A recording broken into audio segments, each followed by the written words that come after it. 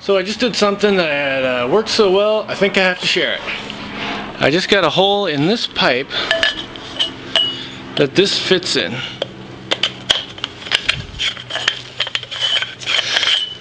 Now it's like a little bit over a 3/4 inch hole, and I don't have any hole saws that size, so I used this spade bit. Now the problem with spade bits is that the little pointy end has to be into something, but as soon as you get, you know, up to there, the pointy end isn't in anything, and there's nothing to keep the bit centered, so it goes all over the place. So I took a piece of wood and ground it down until it just barely fits inside the pipe, and just jammed it in there so that the drill stayed in the wood. So I'm going to do that to this one now.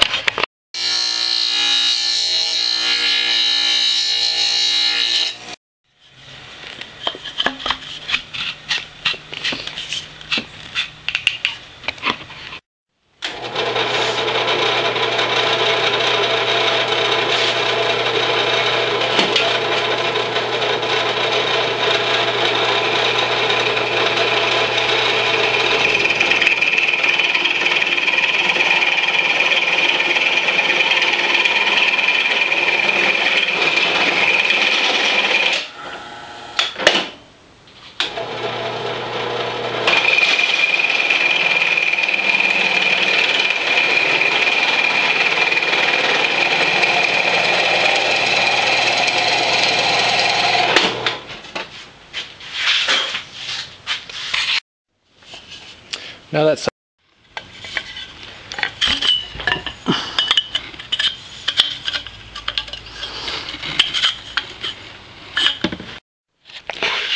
those two go in there, and up on the top here is a pair of ball bearings and a pipe. Now I haven't mentioned that I keep putting ball bearings inside pipes, but I don't have the right size pipes, so I have to take a smaller pipe, cut it, and weld a piece in there. And I guess I can show you how to do that. First I have to make this fit into there, so I'm cutting it, and this is so ghetto, but it'll work.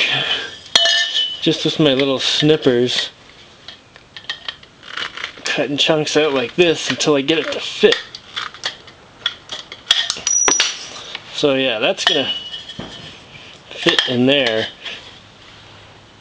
when I actually get it right. So there it is, and most engineers will tell you that eyeballing something like that is impossible. But check it out. There's that welded on the top.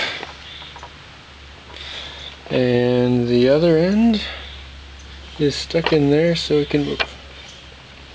Okay, so as I was saying yesterday, I'm gonna make one of these now.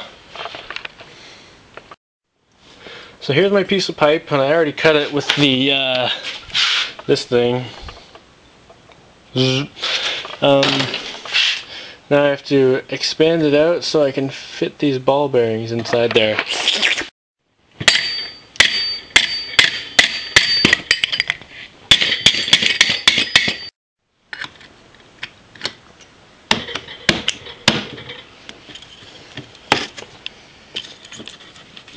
Oh, get in there.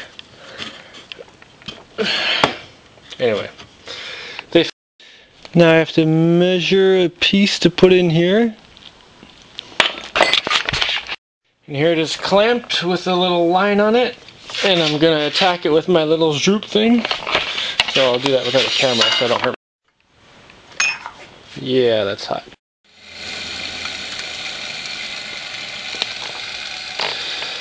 So now I can go wash it and weld it.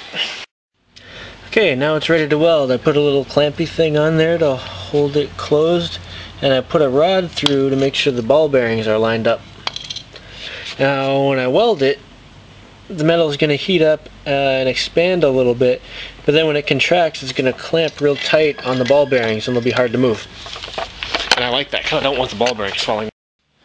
And yes, clampy thingy is the technical name. And there it is. Doesn't it look great? Oh, there's the other side. Yeah, not so pretty. I kind of had the welder on a little too hot at first and it was melting holes. Anyway, it'll work. Here's one of those done, and It's even kind of straight.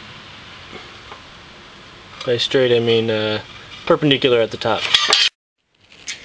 So a little earlier I took inventory of how much aluminum I had, and I don't really have enough yet.